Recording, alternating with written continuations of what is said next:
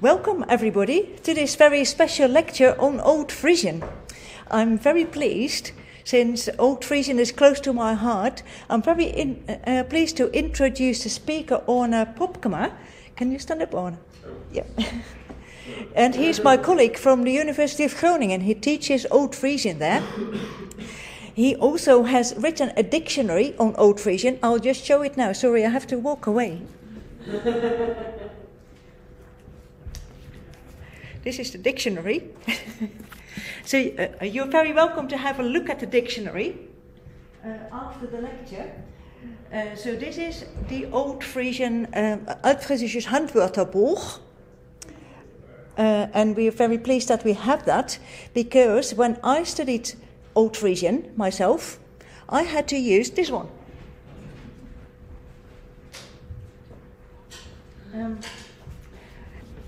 This is Tolkien's copy, actually, of the Old Frisian dictionary, and it's a dictionary dating back to 1840. This is what it looks like. In Friesland we have several copies, so I could always borrow one of those copies. Am I doing okay? No, I thought you might want to. Yeah, thank you. Then I don't have to run away. Good, thank you. So later on, feel free to come to the books and have a look at them.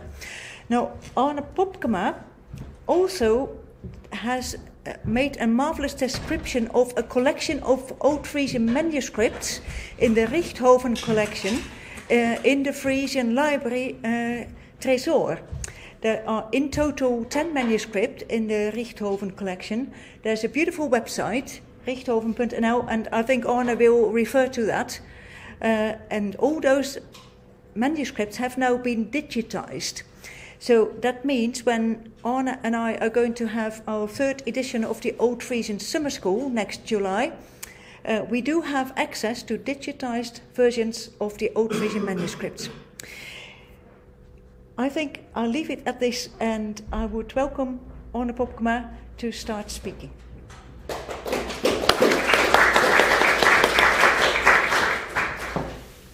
Thank you, Johanneke. Thank you all for coming, by the way. Let's see, about 30 or 40. That's much more than I ever had in a classroom, so thank you so much for coming.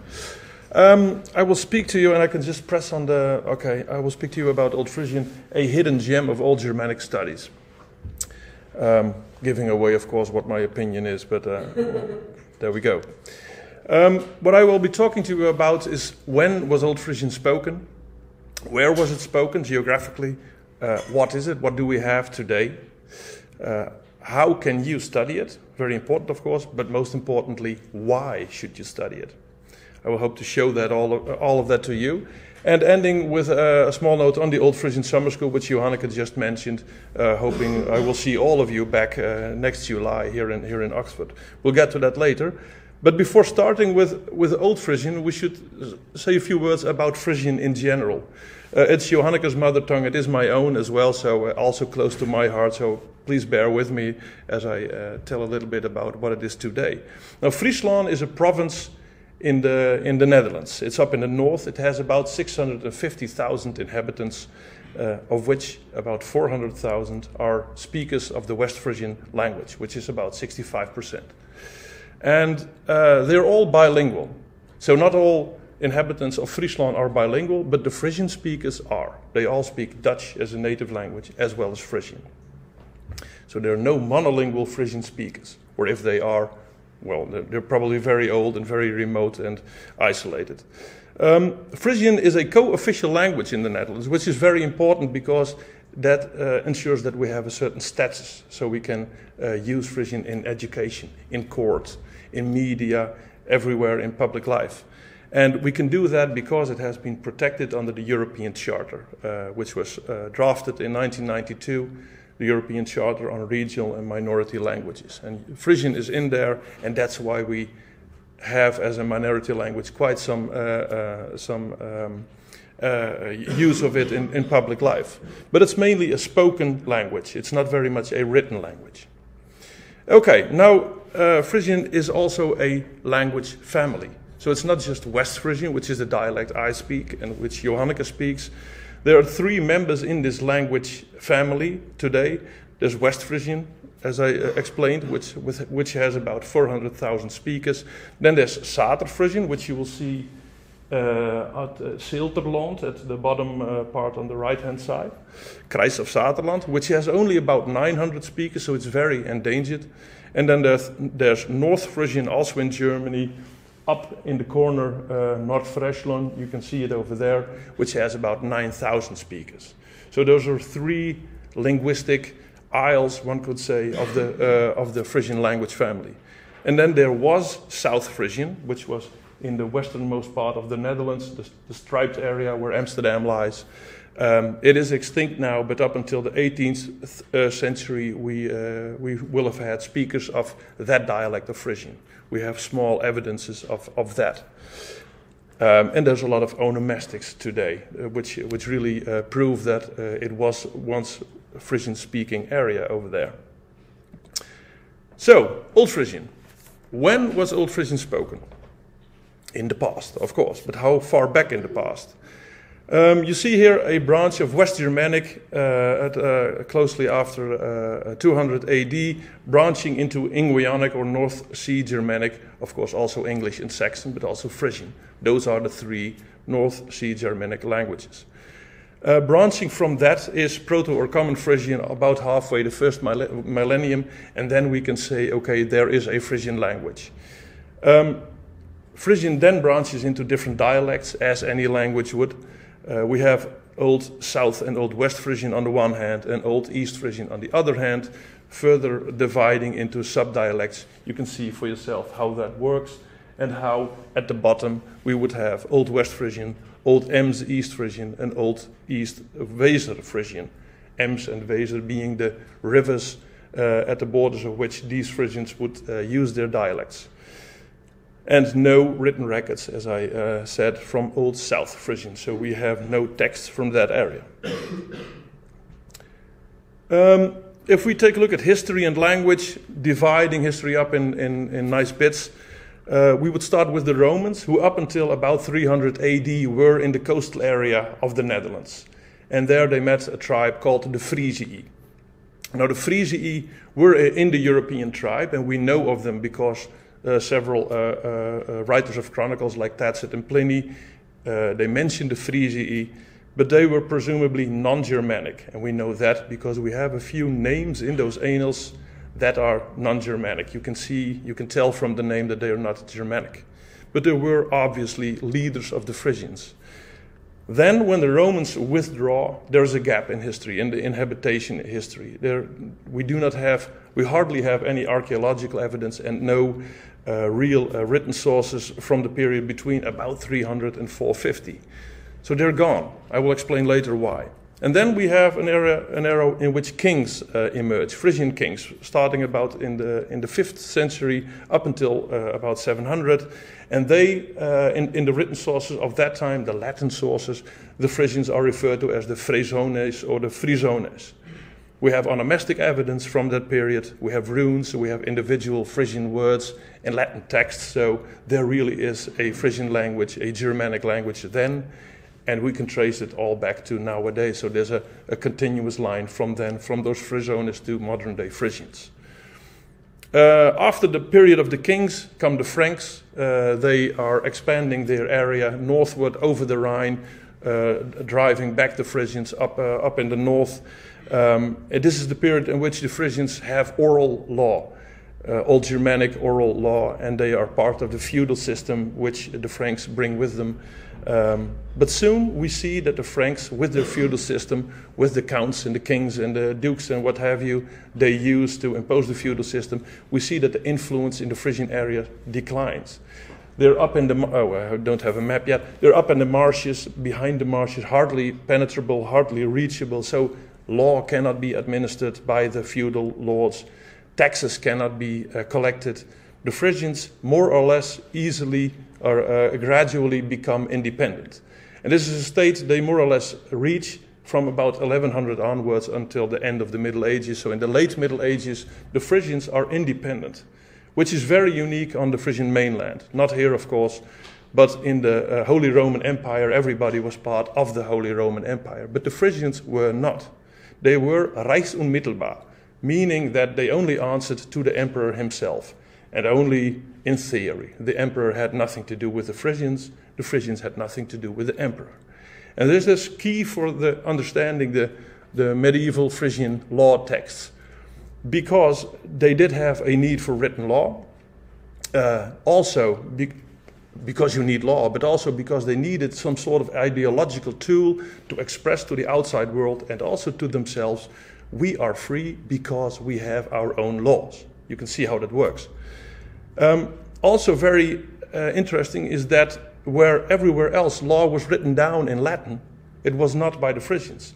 They had no need to write down their laws in Latin because they did not need to send copies over to the king or to the emperor for him to understand Frisian law. They had no relation whatsoever. So they just wrote down their oral law in their own language, Frisian, and copied that. Of course, we have Latin translations, but those are translations of Frisian law, not vice versa. This is very important. So after the Middle Ages, the Frisians are conquered, one could say, by a lord, a warlord from outside, from Saxony, and that was the end of the Frisian independence, the start of the Frisians being incorporated into the Dutch Republic and the nation-state of today, leading to Dutchification of the language. Frisian nowadays is very much Dutchified. It is most definitely a separate Germanic tongue, and most definitely also very distinguishable as such, but you can see that the influence of Dutch has really progressed since the 16th century. Okay, so summarizing, we have the Roman area up until 300, a small gap, then comes the era of the kings for about 3 centuries, followed by the Comital era, when the Frisians are part of the feudal system imposed by the Franks. They withdraw from that, and then starts the era of Frisian freedom, and afterwards, when that's done, the province, it's a province of the Dutch Republic. And the area of the Frisian freedom is the period in which all Old Frisian is written down. This is important to remember. Okay. Now, where was Old Frisian spoken? We know when it was used, but where was it used? We need some maps. Starting again with the Roman era, you see here the Rhine as the division between the colors are not very clear, but on the top is nice orange on my screen and yellow on the bottom. But you see the limes, the line this is the Rhine, south of which the Romans more or less stopped, and they had cross-Rhine contacts, of course, but they did not incorporate north of the Rhine into their realm. When the Romans withdrew, the collapse of the Roman Empire, then Frisians were taken with them as slaves. We know that this happened. Also, Frisians migrated across the North Sea to Anglo-Saxon England, and there will have been minor isolated remnants of the Frisians who stayed behind. So you can see how that leads to an inhabitation gap. And then, when there's nobody there, new people can come in. So the Saxons probably, we think it was from Saxony, there came new tribes flowing into this coastal area. Okay, so we have some Anglo-Frisian parallels. They are quite obvious. I will just mention them because they have to do with the story of the Frisians and the parallels with the Anglo-Saxons. So these Anglo-Frisian parallels, they include palatalization. So you say church, we say tjerke, with the ch sound in common, whereas Germans would say kirche and Dutch people would say kerk with a k. Cheese and cheese versus käse and kaas. Another one is fronting of West Germanic a to long e. I couldn't get a line over that one. Also in street versus striete in Frisian, and straat, straße in continental West Germanic. Sheep and skeep, schafe of schaaf and schaap, and deed, die in Frisian versus daad and taat in the continental West Germanic languages. So you see again the parallels. Also on a lexeme level we have them. A key is a kai in Frisian, and the word for holiday in medieval English, I'll give it a try, halig day. Is that anything? Yeah, okay. I see somebody nodding, thank you. And jeldagen is what it would be in modern Frisian as a plural. So you see the parallel there as well. And then there are the Anglo-Frisian runes. The runes found in England and the runes found in the Frisian coastal areas, they come from the same alphabet, the Fulth Orc, as an innovation of the Fulth Arc. So that's why in Frisian studies we use the tagline, the Frisian is really the first cousin of Old English. It's very close. But still, we can say this, but how exactly has this gone about? This is what we call the Anglo-Frisian complex, because we do not know exactly what happened. We know that they were on the mainland neighbors, so they have similar Anglo-Germanic dialects. We know that they were co-colonizers with the migration over the North Sea. Frisians came with them, and also perhaps Anglo-Saxons who did not cross stayed behind, just so you can see where parallels may emerge from that. And there's the possibility of Anglo-Germanic retention on the British Isles as well as on the Frisian mainland. So that would be kind of a coincidence, but of course that might have happened. And the most probable thing is that it is a mix of all of these and perhaps even other factors we have not yet thought of. But the parallels are there. It's up to us to try to solve why are they there. And that's an intriguing puzzle. Okay. The era of the kings, so the early medieval times. The characteristics of the Frisians, of the speakers of the Frisian language, is that they are heathens, that they live on turps, quite typically. They are man-made dwelling mounds, so when the sea comes rolling in twice a day, they are safe and they can live on their mounds, so they stay dry and alive. Also very typical is the trade. The Frisians were very strong traders. The word Frisian at some point is almost equal to the word tradesman. Dorestad is very much the predecessor of the Rotterdam harbor or the Antwerpen harbor. In the Rhine estuary, every trade went through Dorestad and everything was brought up the Rhine via Dorestad and onto the North Sea and everywhere also via Dorestad. It was an absolute economic center of Western Europe. Also, a lot of sciatas were traded there. You have them, of course, here in England, but we have a lot of sciatas in the Frisian mainlands, in archaeological finds as well. So, another tagline is that Magna Frisia, you see the word Greater Frisia, ran from Bruges to Bremen. So, all along the North Sea coast was at one time a Frisian area, a Frisian-speaking area. Not very far inland, but most definitely along the coast. And the North Sea was, at least in several instances, indicated as the Mare Frysicum, the Sea of the Frisians. This goes to show that the Frisians were a prominent North Sea culture at the time.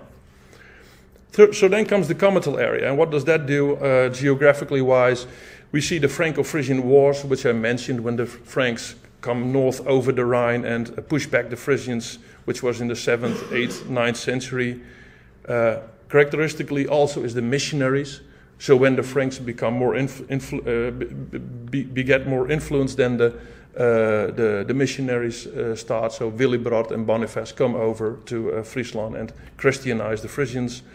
Also typical is the Viking Rage, which of course you know everything about here, but we've had our share as well. Being such a rich and successful trading people, the Vikings really knew where to go. And meanwhile, quite interestingly, the settlement of North Frisia takes place. So in two waves, in the 8th century and in the 11th century, the Frisians colonize North Friesland. One can imagine because of the Viking Raids, perhaps, or because of the Christianization, that they did not want to be Christianized. There must have been push and pull factors, and those might be a few of them. So North Frisia has its own development for over 1,000 years, and in some cases over 12 or 1,300 years, its own linguistic development, rendering a language, a Frisian dialect, which is, to me, completely incomprehensible. I've worked in Kiel for 4 years. Kiel is where the North Frisian studies are conducted. And after 4 years, I still had very much trouble understanding my North Frisian fellow Frisian speakers. So it's had complete different influence, and it has rendered a completely different Frisian language. So then comes the era of Frisian freedom. From 1100 to 1500, Dutch presses northward from the 10th century onwards, so the western part of the Netherlands is Dutchified, one could say. Low German presses on the north and the west, presses northward and westward, so in the east of the area, from about the 14th century onwards. And there's additional High German pressure from about the 15th century onwards, all of them rendering a smaller linguistic area for the Frisian language. As a result, we have no written Old Frisian from the South Frisian area, as I explained, but we do have, and this is very nice, we have many Middle Low German translations. So that this Frisian law, they needed the law even though the language shift took place. Of course, they could not adopt a new law system. So what they did, they translated their Old Frisian laws into Middle Low German laws. And luckily they did so because many manuscripts were destroyed in the course of time. But we have Middle Low German translations. I think about 200 of them in total. There are very many. Johanneke is an expert on that. And many of these manuscripts contain copies of Old Frisian law texts, which we do not have anymore in original. So we only have the translations which allow us to study Old Frisian law via the translation. So that's really, really important stuff. Okay, just a little side note is what would have happened if the Frisians won a battle or two instead of lost everything. Then the Frisian language area may have looked like this. This is just something I found on the internet and I just wanted to show here, especially of course because a little piece called Noordwijk, which you would call Norwich, I think might have been Frisian after all if things had gone differently. Okay, please forget this slide. It's just a little side note. So, written Old Frisian is from the era of the Frisian independence, from the 1100 till about 1550, halfway up the 16th century. And there are major dialect areas. I will just mention them once again. The South Old Frisian area with no written records in the west of the Netherlands. Then we have West Old Frisian in German, that would be Alt-West-Friesisch, East Old Frisian, Alt-Ost-Friesisch, and North Old Frisian, of which also no Old Frisian is handed down to us. Now, quite confusingly, I will mention it, and please forget it so you don't get confused, is that in Dutch linguistics, you would call South Frisian West-Fries. So West Frisian. So that's why there's West Friesland on the map. You see it over there. Please forget it. This is the South Frisian language area, and West Frisian is from the striped area where it says Alt-West-Friesisch. So, just taking a look how well you're paying attention. Okay, thank you so much. We will go on. What is Old Frisian? So, what do we have nowadays? Not so much, but not so little. It starts in the 12th century with small psalm fragments. We have a few parchment fragments containing Frisian psalms, teaching us, indicating that Latin and Frisian that Frisian was used to learn Latin. We know that from the parchment fragments. Then, from about the end of the 13th century onwards, the old Frisian writing tradition really becomes fluent. There's a stream of manuscripts, of which we now have only 17 left, more or less large manuscripts. So it's not too little a corpus, but it's most definitely not a large corpus. Also, we have from the 14th century up until the 16th century, and all from the West Frisian language area, charters, about 1,100 of them. And they're very nice because they tell you everything about everyday life, where law stipulations tell you what life should be like. Charters tell you what life is actually like. So they describe instead of prescribe. All of this, virtually 100% of everything we have in Old Frisian is law. It's legal texts. And in the manuscripts, not so much in the charters, but in the manuscripts, you see the strong ideological freedom background. Every time they speak about how the free Frisian should have this or should have that or should do this or should do that, the tagline Free Frisian is everywhere in the corpus. So they really wanted to express this to the outside world and to themselves. As I said, they were not translated from Latin. They were initially written down in Frisian and copied, and only later some Latin translation emerged. It was initially oral law, as I said, and from the 11th century onwards they put it in writing, and after 1500 the writing language in the Frisian areas becomes either Dutch or Middle Low German. The Frisian writing tradition more or less comes to a stop. In the map you see with some circles the manuscripts that have survived and where they are situated, where we think they came from. Please ignore the abbreviations, but you can see that the area they're from in a modern day map. Okay, so what do we have? We have 17 law manuscripts, either from the east or from the west, which is important because the east and the west constitute the main dialects of Old Frisian, Old East Frisian and Old West Frisian. About half of it comes from the east. Those are the older ones. I will not go through them all because that's just tedious, but you can see that the red manuscripts, the red abbreviations are older than the blue ones at the bottom. So we don't know why, but it's quite striking that the older ones from the east, that the manuscripts from the east should be older than the ones from the west. There must be an explanation for that. It cannot be coincidence. These manuscripts have text blocks which are quite often present in several manuscripts. So there were central core blocks of Old Frisian law, which was so important that they were pan-Frisian. They were used all over the Frisian area and therefore copied into manuscripts from all over the Frisian area. And a very important one is the 17 statutes and the 24 land laws. They were all over in use, all over in Friesland they were in use. So they were copied everywhere, with small regional variations, of course, but the backbone is there. And the same holds for the compensation tariffs. So if I chop off your hand, I should pay £10 and then we can go on with our lives, things like that, which I think you have in Anglo-Saxon texts as well, right? The compensation registers. Then, of course, there are regional law texts pertaining only to a certain region or locality within the Frisian area. Very important within Old Frisian law is inheritance law. They were very committed to keeping the estates together, to not have estates be divided and scattered all over. So inheritance law was paramount. Also very important is clerical law, where the Frisians were rabid heathens at first. They were model Christians afterwards. That's also how they showed themselves in the Old Frisian laws. We are perfect Christians. So clerical law is very important in Old Frisian law as well.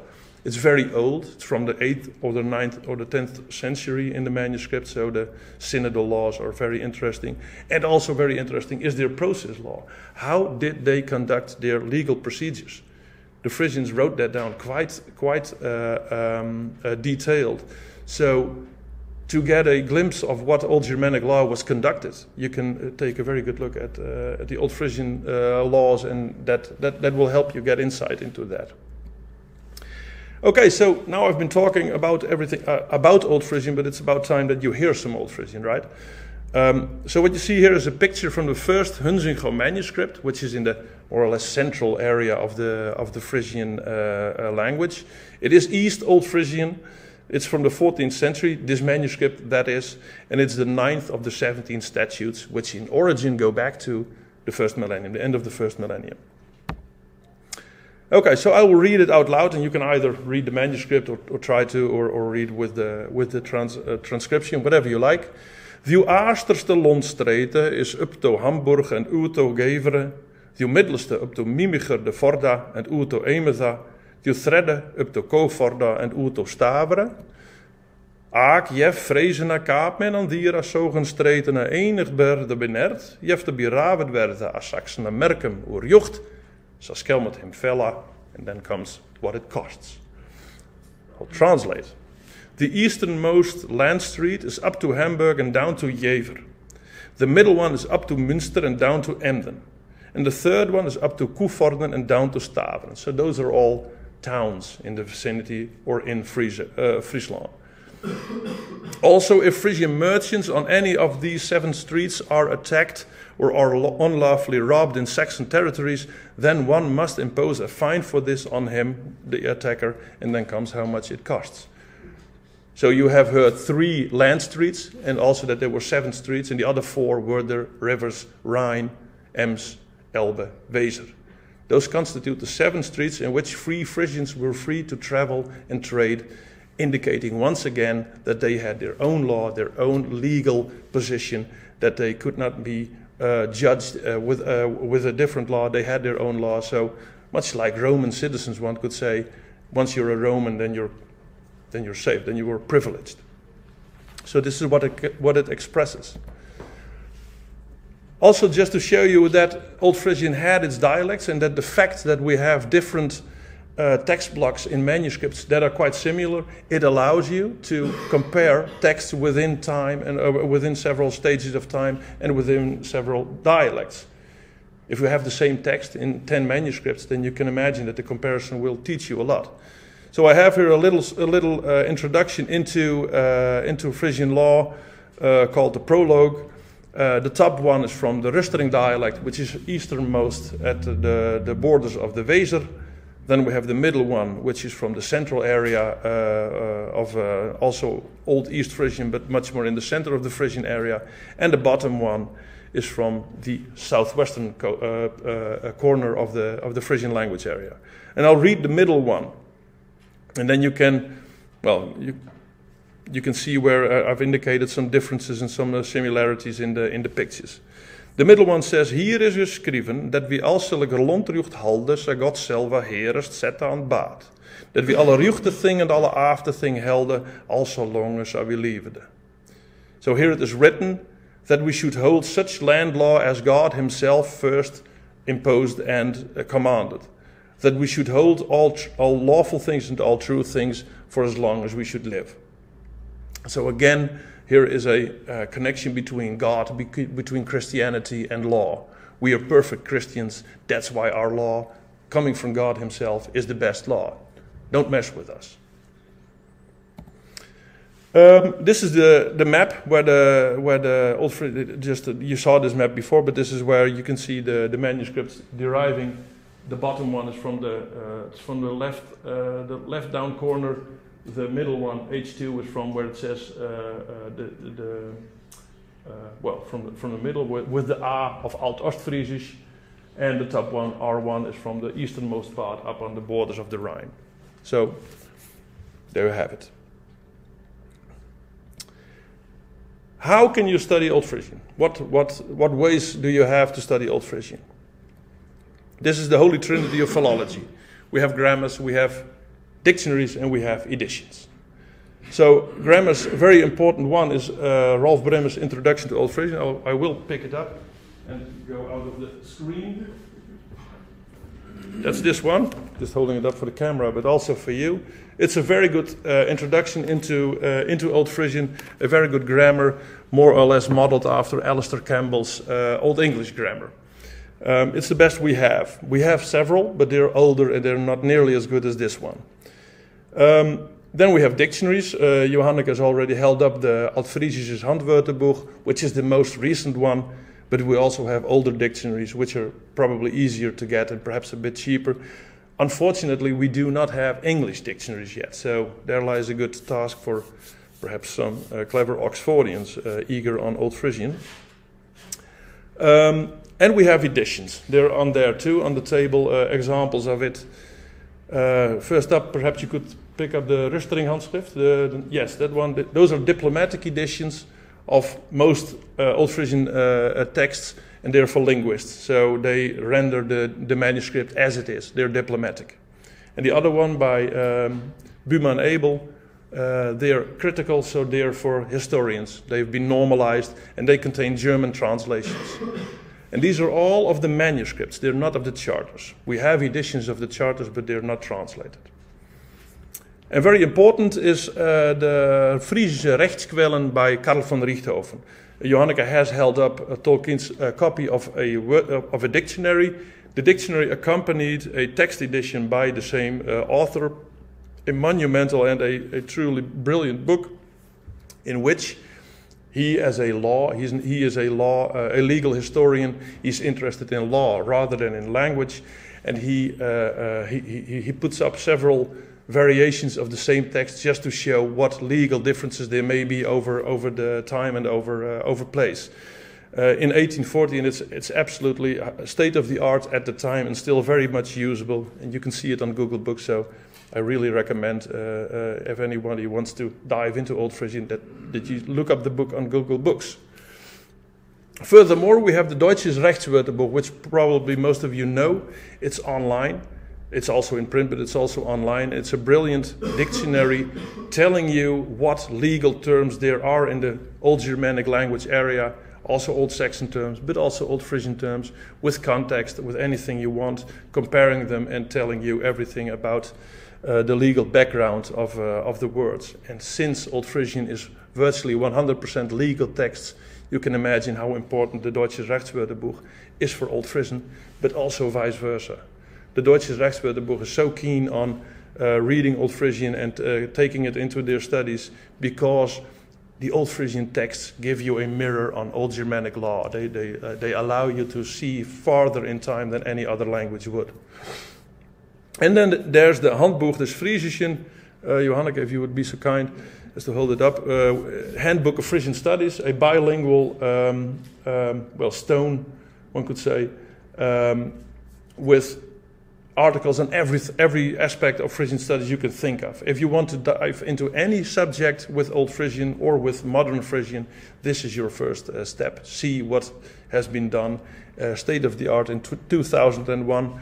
But since things in Frisian studies do not progress with too much rapidity, then you could use it for a stepping stone just the same. It's very good, and partially in English. So now is the question, why should you study Old Frisian? This is the most important question for you, I think. Why should you do that? There are the spheres of influence. You have seen that the Frisians dwell on the North Sea coast, and they're exactly between the northern power block of the Scandinavians, of the Vikings, and the Franconian south power block. And it has been described as a pivot point of power blocks. You can see how they meet in the Frisian area. And how the Frisians would trade with them, with the Vikings, just as well as they would with the Franconians, as they did. So they're right up there in the center, in the eye of the storm, one could say. Also, the Frisian freedom is very unique. The Frisian situation is absolutely unique politically in Western and Central Europe. The independence of the Frisians needs your attention. It's absolutely unique. Now, due to the Frisian freedom, as I said, their language is very archaic. There was no need to translate and modernize. There was just no need. They copied, but they retained all their archaisms, linguistically as well as content-wise. So you see Old Germanic law as old as it gets. It does not get older than what you see in Old Frisian manuscripts. Then there are the Anglo-Frisian similarities, which we've talked about. Being the first cousin of Old English, and what I find especially alluring to Old Frisian is that it is very small, but it's not too small. So you have a good set of data. If you would do research, you would have enough data just to make general statements about language or about history, no problem whatsoever. But the language corpus is not so large that you could not take everything into account. If you were really committed, you could take the full Old Frisian corpus into account into any study you would do, which makes it very alluring, I would say. Okay, now specific interests for English studies would be comparative linguistics, I can imagine, settlement history, what is the role of the Frisians in the settlement of the Anglo-Saxon, of the British Isles, language contact, because when the Frisians came, they must have been in contact via trade or via settlement with the Anglo-Saxons, and vice versa. The Anglo-Saxon missionaries must have been in contact with the Frisians. So there's also matters of mutual intelligibility, which are very interesting, I would say, and other things which I have not listed here, but I can imagine that there are tons of things you could do in comparing Frisian and English. For German studies, specifically, again, of course, comparative linguistics are in order, but also the language shift from Frisian to Low German is understudied. We do not know what happened there, but it's a unique case, one could say, where you can study with very numerous sources how this came about, what happened in the Ostfriesland and in the Low German, the nowadays Low German areas of Germany, and where Frisian was once spoken. So that's a nice case waiting for your attention. Also for German studies, I would say that modern language policy is interesting. If you're into Old Germanic, of course, this is not the first thing that comes up, but many of you may find yourself at a later stage in your lives dealing with German language policy. And Zuid-Frisisch and North Frisian are minority languages. And I know, because I also work on language policy for modern West Frisian, I know how knowing the history of the languages helps in explaining why they matter, why they need protection, and why they need attention from the governments. So that helps as well.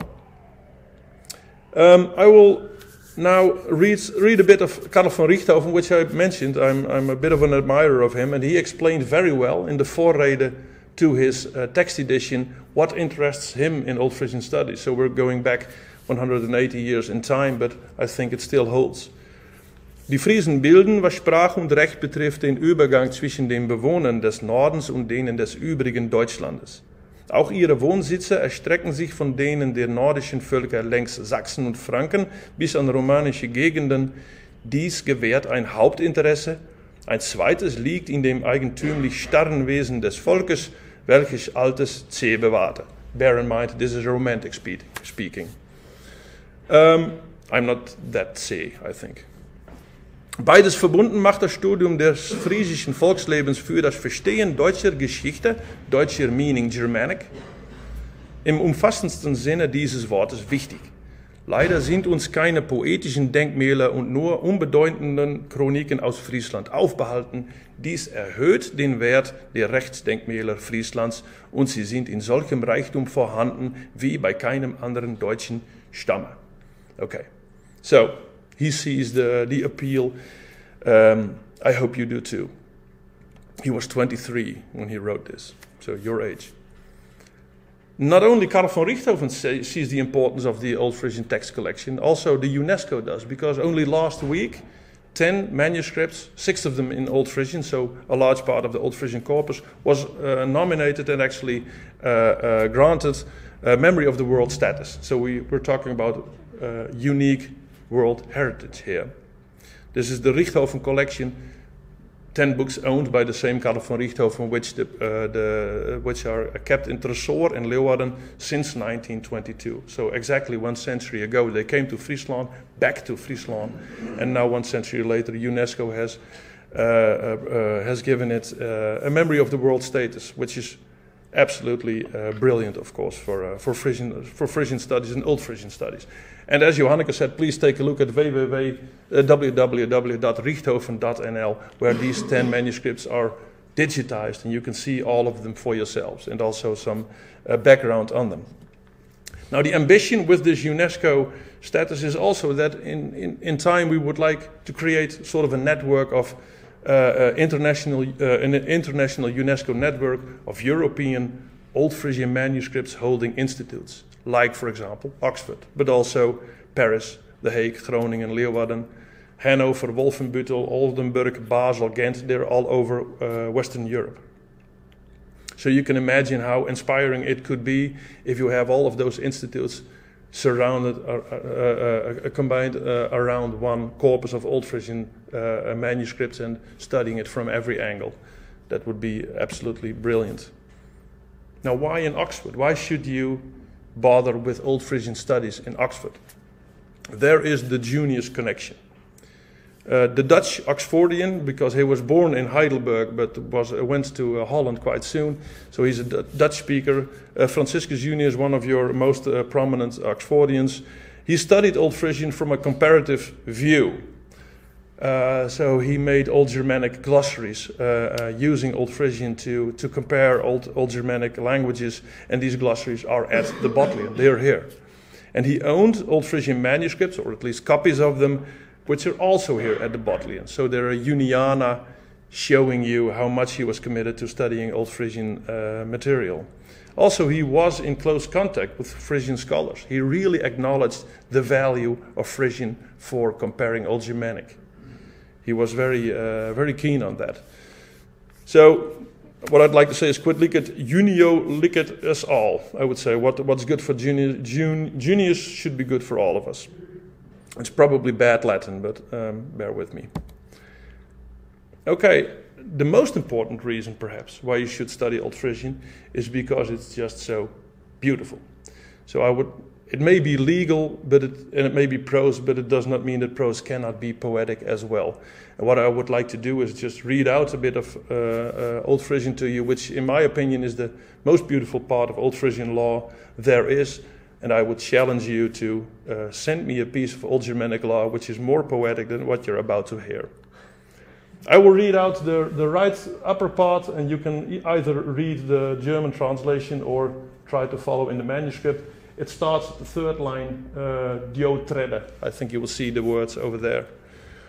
Okay, Dio trede neet is, wanneer dat kind is alle stoknaken, jeft de hoeslaas, en dan de tjustere nieuwelnacht en die troegkalde winter toekomt, zo vaart aller manneke om zijn hoofd en in zijn hoes en de onwarme gaten en dat beer wil dit jaar zeker des berges glienden holle baan, al deer het dat lief om behalden.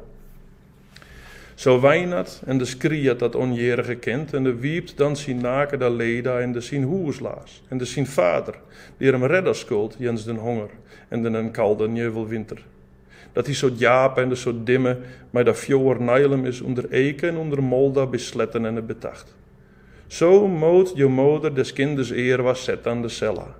Omdat je pleiende plicht aag, al zo lange als het onjerig is, dat het onvroosten neer en hongeren oervaren. So, you can hear the rhythm, you can hear the alliteration, you can hear the poetry in this text. This has been dubbed legal poetry in the past.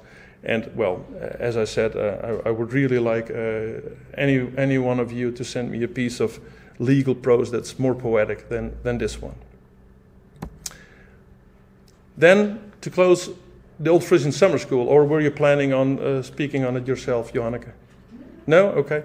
So, Johanneke came up with the idea and asked me to join her, so we were co-initiating and co-organizing Oxford University and Groningen University. We came up with the plan in 2018, and we have now a biannual 1-week immersion into Old Frisian. This is what the summer school is, an immersion into Old Frisian. You will do translation workshops if you would enter. You would learn all about grammar and about methods of Old Frisian studies and how to compare it with older Old Germanic languages. You would have manuscript viewings, of course social events and networking, but also quite important to us is the exchange of lecturers that Oxfordians can come over to Holland and Dutch teachers can come over here to teach. And it's hybrid, so it's online as well as on campus. We did the first one in 2019, and 2 years later, mid-COVID, we did an online version in Groningen. And that's why we do it hybrid now, because we learned that doing it online has its advantages, most definitely. But meeting each other is so important, so that's why we go hybrid. 2023, we will do it in Oxford in June, 9 until the 16th of, July, yes. And 2 years later, in 2025, it would be in Groningen. And yeah, it would be brilliant to see you all twice, or thrice, because I'm seeing you now as well. So this is why, in my humble opinion, Old Frisian really is a hidden gem of Old Germanic studies, and it's up for you to pick it. Thank you.